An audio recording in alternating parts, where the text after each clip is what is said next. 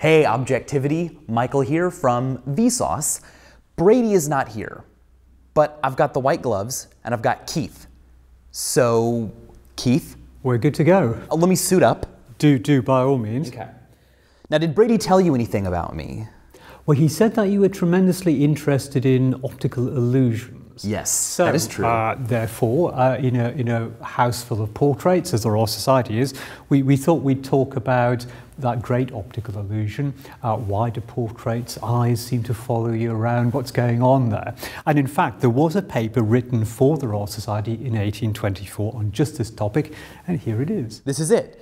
So, who wrote this and when? So this is William Hyde Wollaston, whom you might know better as a chemist. He discovered several new elements with his great friend, Smithson Tennant.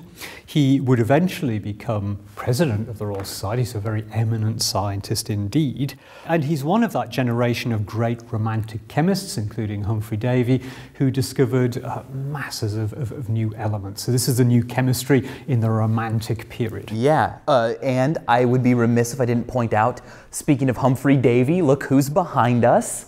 Indeed, looking very Regency dandy. There's Humphrey Davy in the 1820s as president of the Royal Society with his miner's safety lamp on the table next to him. William Hyde Wollaston wrote this paper when he wasn't discovering elements titled On the Apparent Direction of Eyes in a Portrait. Did he figure it out? Not really. He did a lot of work on how you perceive the direction of eyes, but he didn't really figure out why portrait eyes seem to follow you around the room. What he did do was employ one of his friends to help him work this out, though. Okay. And he just happened to have the most famous portrait painter of the Regency on his side. So Davy there is painted by Sir Thomas Lawrence. And who does Wollaston get but Sir Thomas Lawrence to do the illustrations? What a for his coincidence. paper? I feel like you picked this spot to film for a reason. Yeah. Kind of reading through it, I get the sense that he doesn't answer the question of the title. That's right, yes. So he rolls around the subject a little bit, but he doesn't really get to the nub of the issue. However, the illustrations here make up for all of that. So very cool. The great scientist really doesn't do the business, but the great artist, Sir Thomas Lawrence, does. So maybe we should have a look at these. Let's take a look, yeah. Sure. So in its original wrappers, here are Sir Thomas Lawrence's. Okay, so this first one is a portrait of a woman, and there's a slot cut for her eyes. So the eyes are exactly the same for her as they are for, I'm assuming, the person below. Now let's open this up. And, oh, she seems to be looking at you now. Quite coquettishly, if I may say so. So we're going from looking right at the viewer to almost looking forlorn and sad, but up.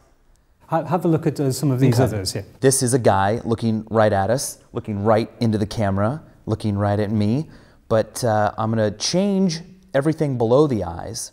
And now, because of the orientation of the face, my brain is interpreting his gaze to be slightly away from center now, whereas with this face, he's looking straight ahead. That is really cool, and these are beautiful pictures. These aren't little stick figure drawings. That's right, These yes. are drawn by a preeminent English artist. So this woman is looking, I would say, out kind of to her left. But, oh, this one folds down twice. Yes. This is a triple illusion. What will the final gaze be? Oh, sad. Like, it doesn't need to be sad. I don't know why she had to be so... but somehow it works. Yeah, and she's now looking sort of up. But these eyes are the same eyes for every person. Wow. So they're lovely. And of course, the illustrations in the scientific journal wouldn't have been like this. It'd be quite flat. But as Wollaston's paper was read before the fellows at a meeting, they would have passed these round, presumably, and just played with them as a scientific toy almost. And now we've got a gentleman here who is looking, I would say, slightly to his left, and now slightly to his right. Just by changing his posture, the way his face is oriented.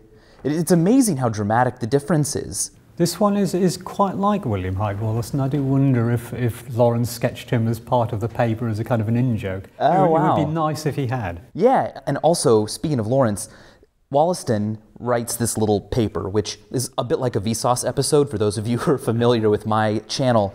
It doesn't really answer the question, goes into a lot of detail about a lot of things, but yet unlike me, who kind of does some of my own animations, he gets a super famous artist to draw his illustrations. And these are beautiful. And I mean, they're almost cooler than the paper, really. I think they are. Yeah.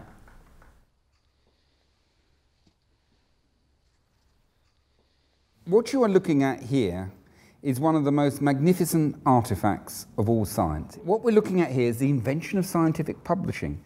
That was carried out by the Royal Society in 1665, just 5 years after its foundation. And what it essentially did is opened up constructive discourse into science.